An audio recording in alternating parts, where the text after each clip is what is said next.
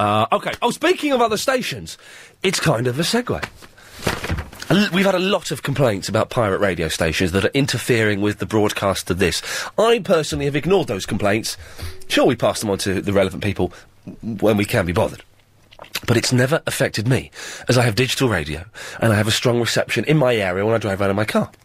On Friday, Agent Chris and I went to Walthamstow to see the Kiss tribute band Dressed to Kill. Excellent stuff. On the way back, we were listening to... Well, on the way there...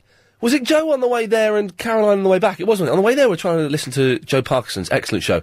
She had a guy who had a cup of Elvis's water and a Philip in the South Norwood. Both were on there. It's a good show. It was ruined a bit by a pirate radio station, Boise FM. I will not give out the frequency. On the way back, it was impossible to listen to Caroline Faraday.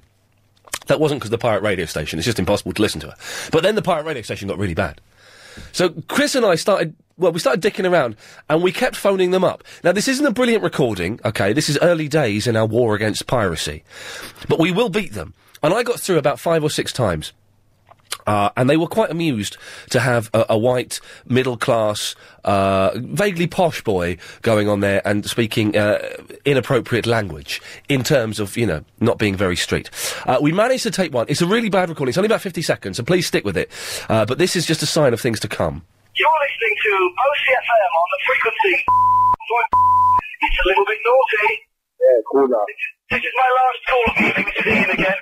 Just to let everyone know, all the ladies and the gents, I've just made it home. I'm about to go inside. I'm home safe and sound. And I would love to hear a great song by the Beatles when I get in and switch on my hi-fi system.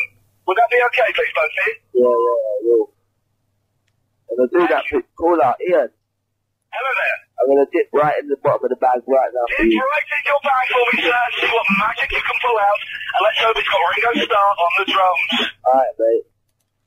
OCFM. Any shout-outs, mate? I'd like to shout out to Agent Chris, to my mother, Linda, and to any of those hot, foxy women that like this kind of music.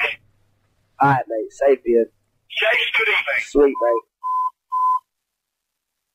The show. So that's how we're going to bring down the pirate radio stations, by me phoning them up. We're working on the technology, and once or twice a week, Chris and I are going to go and sit in my car in Walthamstow and phone up.